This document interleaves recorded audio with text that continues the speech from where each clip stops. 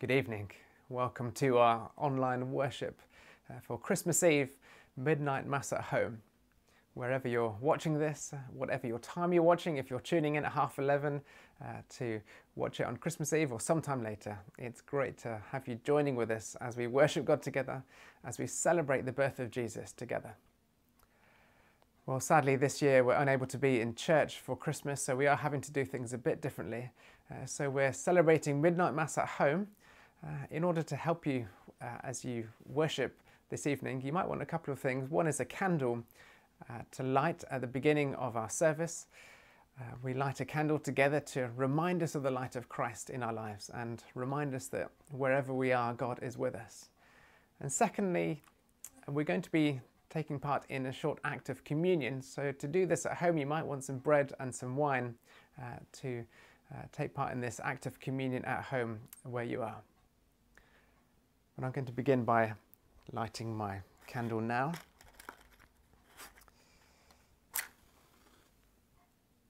And so you might want to light yours at home.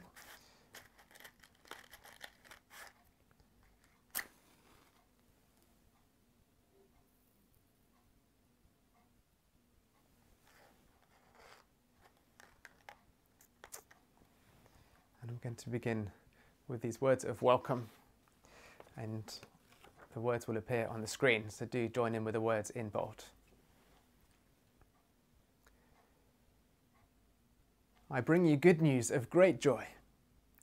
A Saviour has been born to you. Alleluia. Unto us a child is born.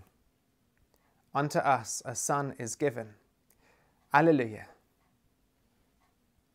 And so as we begin our worship, let's take a moment to prepare our hearts and our minds. And we pray together.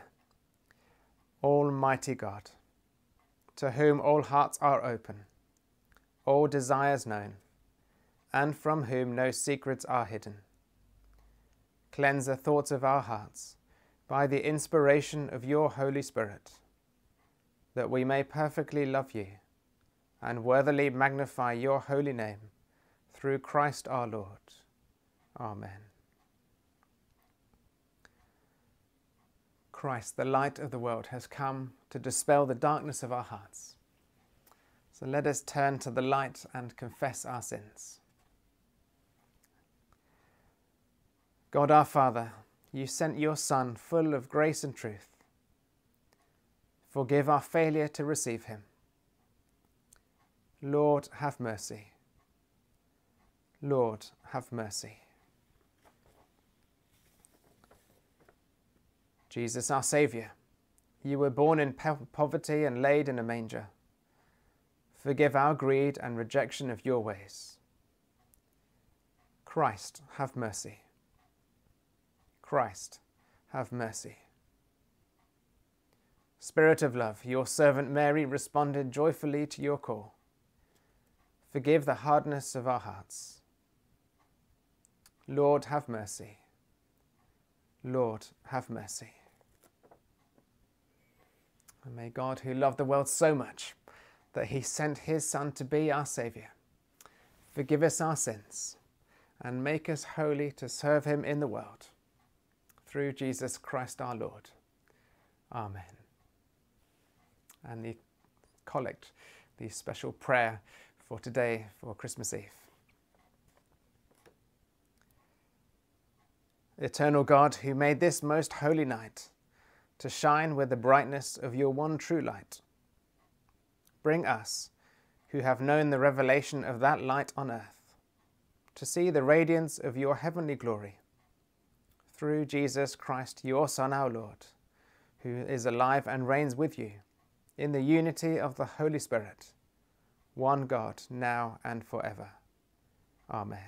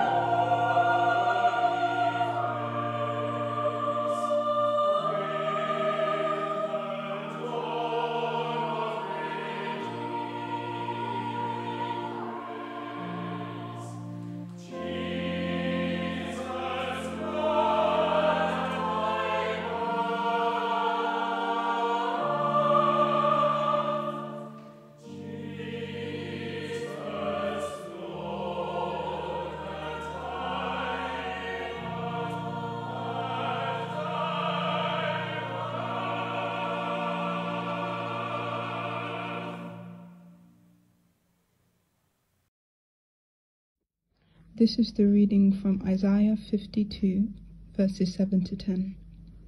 How beautiful on the mountains are the feet of those who bring good news, who proclaim peace, who bring good tidings, who proclaim salvation, who say to Zion, your God reigns.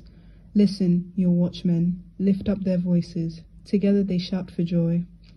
When the Lord returns to Zion, they will see it with their own eyes. Burst into songs of joy together, you ruins of Jerusalem. For the Lord has comforted his people. He has redeemed Jerusalem.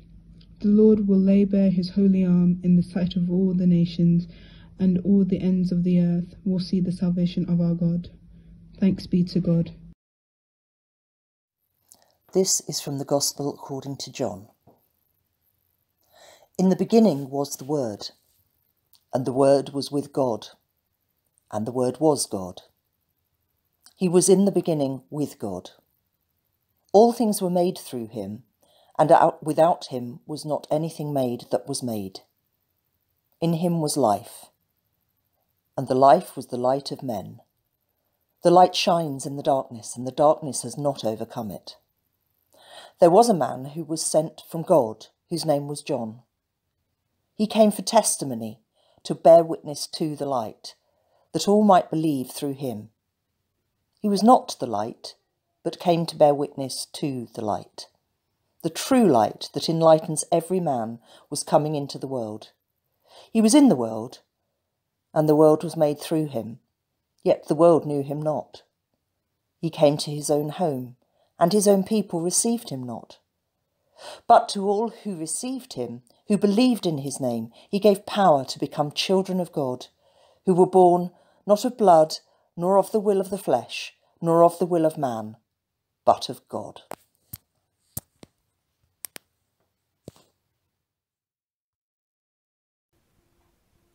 I think it's safe to say that for probably many of us watching, we'd rather not be watching midnight mass at home on YouTube, but would rather be in church.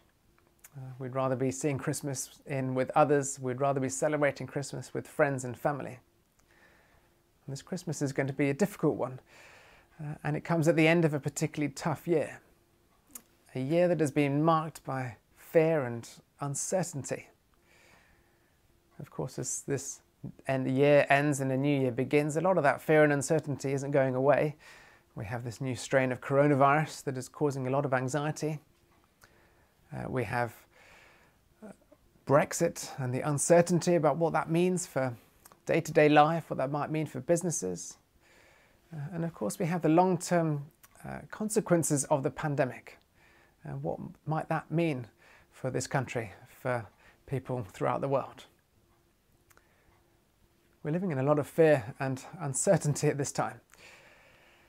And in the midst of this comes Christmas. And Christmas has a habit of coming no matter what is going on in the world. And it comes in a season of particular uncertainty.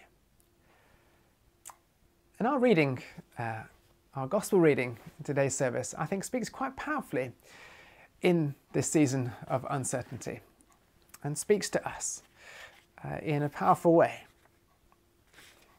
If you cast your minds back to the beginning, it began like this. In the beginning was the Word, and the Word was with God, and the Word was God. He was in the beginning with God. All things came into being through him, and without him not one thing came into being. Now, this might seem quite a strange way to begin a book which is primarily about the life of a person.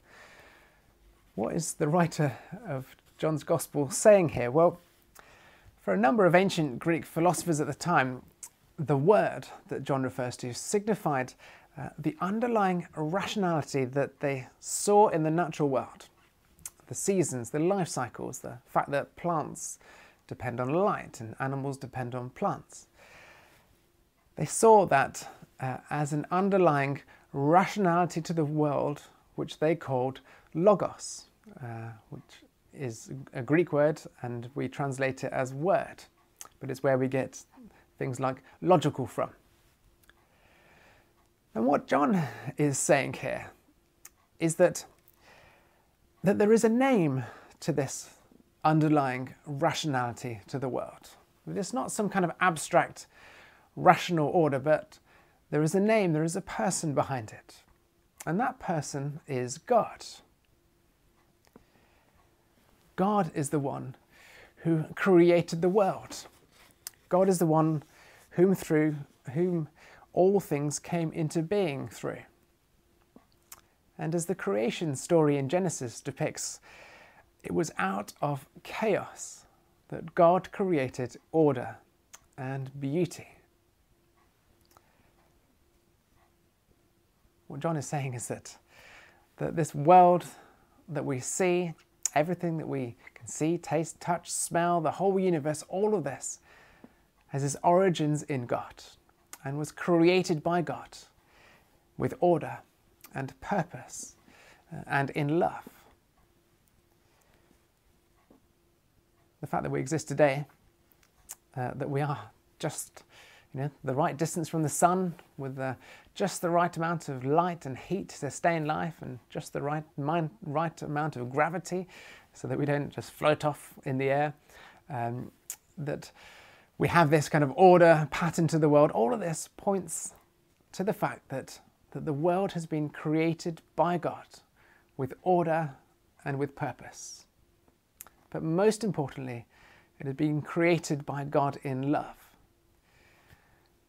And the purpose of the world, the purpose of our lives, is to have a relationship with our Creator.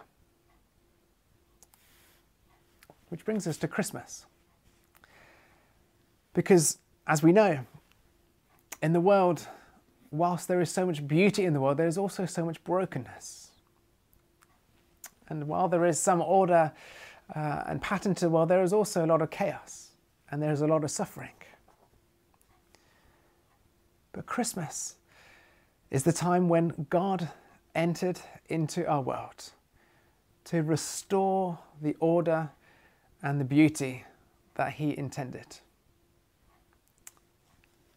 And what John is saying is that while there is a lot of darkness in the world, while there are a lot of things in the world, while we might feel that we're going through a particularly dark time, while there is a lot of darkness in the world, the light has come and darkness cannot overwhelm it. Now this Christmas, there's been a renewed focus on light. I think as we've been experiencing a pretty dark year, people have wanted to experience more light. The houses have been lit up more than I've noticed in previous years. We've had in Leytonstone the Light Up Leytonstone a couple of weekends, and of course the church has been washed with light the last few weeks.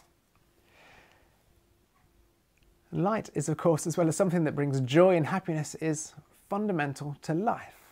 We need light in order to live. And Christmas is when the darkness of the world has been met by a greater force of light. It's been met by a greater force of light, bringing hope and bringing back to the world order and restoring the world to its beauty that God intended it to be. Christmas marks the day when God entered into the world to make all things new again. Christmas marks the day when God began His restoration project of the world. And the promises of Scripture is that God will eventually make all things new. And there's a wonderful picture in the book of Revelation, right at the end of the Bible, where there will be a new heaven and a new earth. And in that new earth there will be no more pain, no more suffering, no more crying, and no more death, because the former things will have passed away. This is the promise of Scripture, the promise that God is in the world, restoring the world back to what He intended it to be.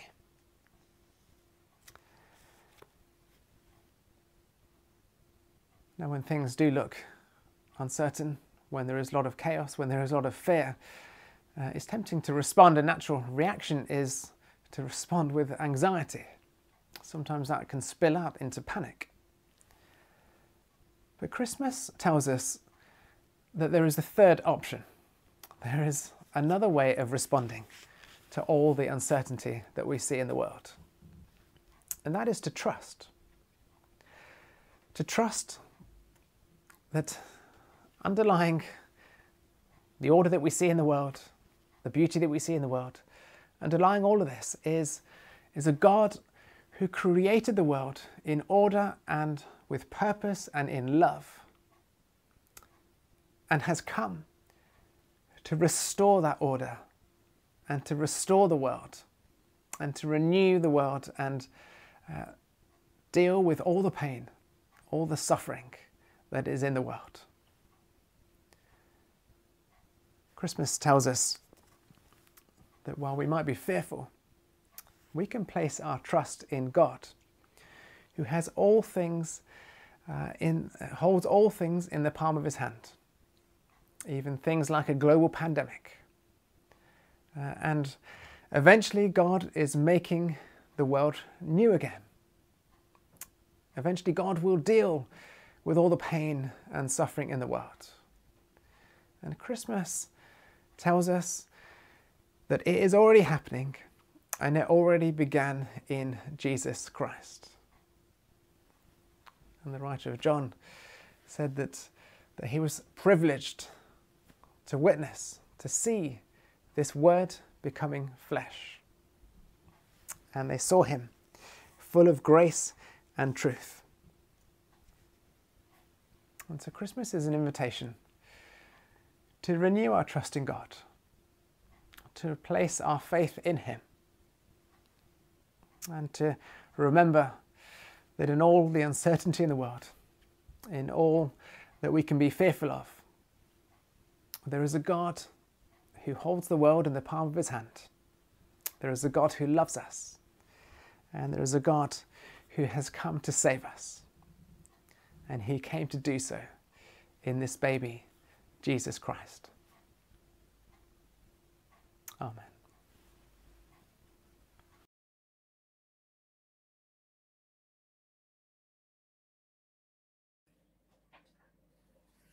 Let us pray. Unto us a child is born, unto us a son is given.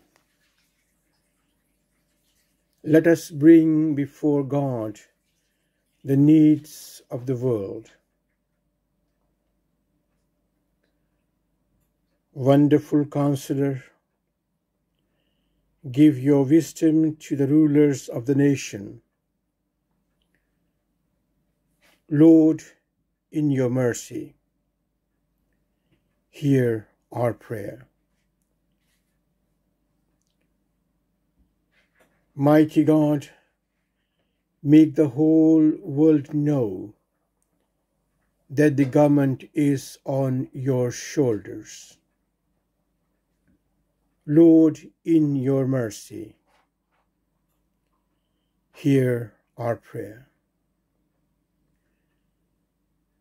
Everlasting Father, establish your reign of justice and righteousness forever. Lord, in your mercy, hear our prayer. Prince of Peace, bring in the endless kingdom of your peace. Lord, in your mercy, hear our prayer. Almighty Lord, hear our prayer and fulfill your purpose in us as you accomplished your will. In our Lord Jesus Christ. Amen.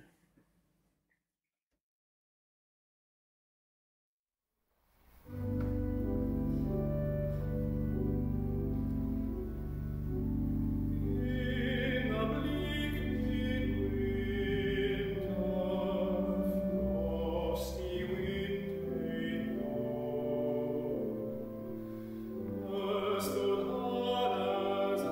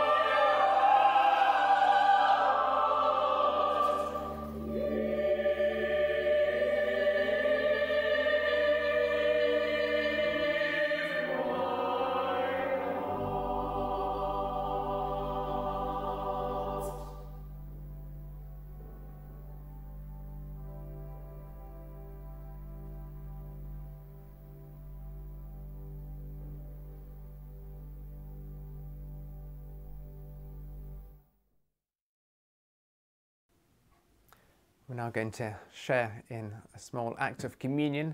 If you want to take part and do an act of communion at home, you might want to get some bread and some wine.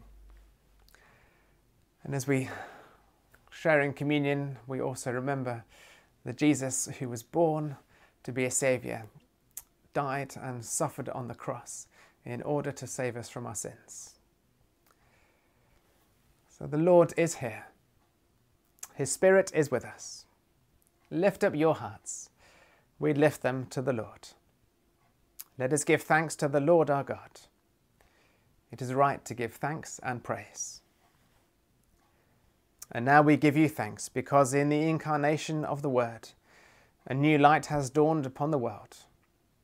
You have become one with us, that we might become one with you in your glorious kingdom. And so we gladly thank you with saints and angels praising you and saying, Holy, holy, holy, Lord God of power and might. Heaven and earth are full of your glory. Hosanna in the highest. Blessed is he who comes in the name of the Lord. Hosanna in the highest. We praise and bless you, loving Father, through Jesus Christ our Lord.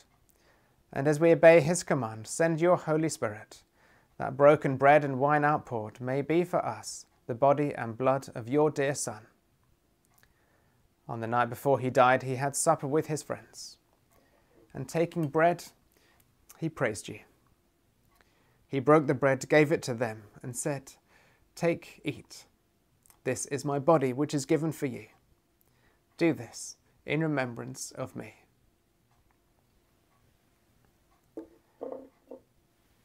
When supper was ended, he took the cup of wine.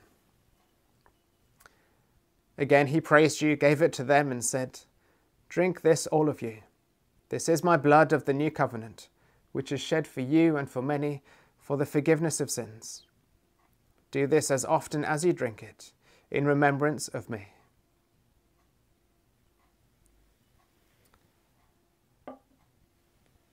So, Father, we remember all that Jesus did. In him we plead with confidence his sacrifice made once for all upon the cross.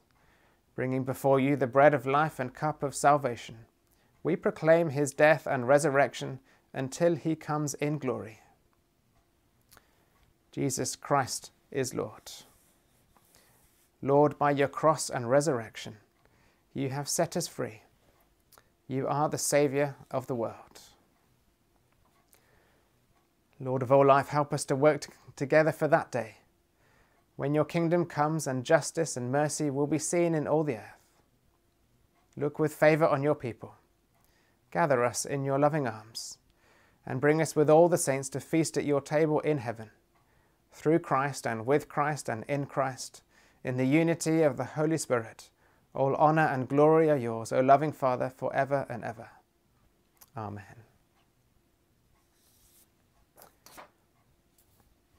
And as our Saviour has taught us, so we pray. Our Father, who art in heaven, hallowed be thy name. Thy kingdom come, thy will be done, on earth as it is in heaven. Give us this day our daily bread, and forgive us our trespasses, as we forgive those who trespass against us. And lead us not into temptation, but deliver us from evil. For thine is the kingdom, the power and the glory, for ever and ever. Amen. We break this bread to share in the body of Christ. Though we are many, we are one body, because we all share in one bread. And so as you eat your bread and drink your wine, do so in remembrance that Christ died for you, and feed on him in your hearts by faith with thanksgiving.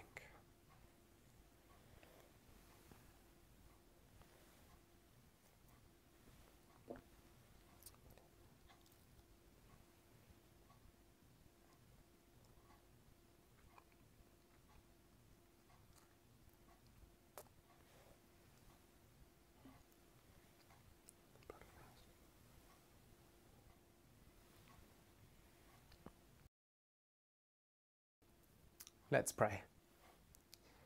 God our Father, In this night you have made known to us again the coming of our Lord Jesus Christ. Confirm our faith and fix our eyes on him until the day dawns and Christ, the morning star, rises in our hearts. To him be glory both now and forever. Amen. A reminder, all our services are online, so we meet again at 10:30 tomorrow morning for Christmas Day, and on Sunday the 27th for an act of worship at 10:30 again. We also have after church coffee on Zoom on both Christmas Day and Sunday the 27th.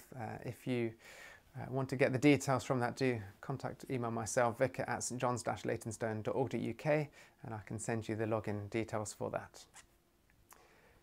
But as we close, let's close with a final prayer of blessing. Christ, who by his incarnation gathered into one things earthly and heavenly, fill you with peace and goodwill, and make you partakers of the divine nature.